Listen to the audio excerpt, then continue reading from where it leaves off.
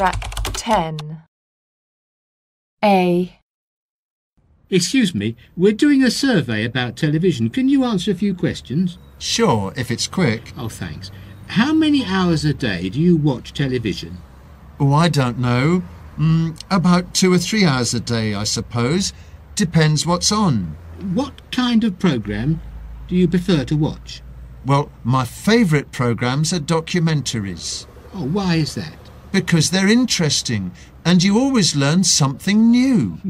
Do you watch other kinds of programmes, like soap operas, for example? Soap operas? Definitely not. I'd rather not watch television at all.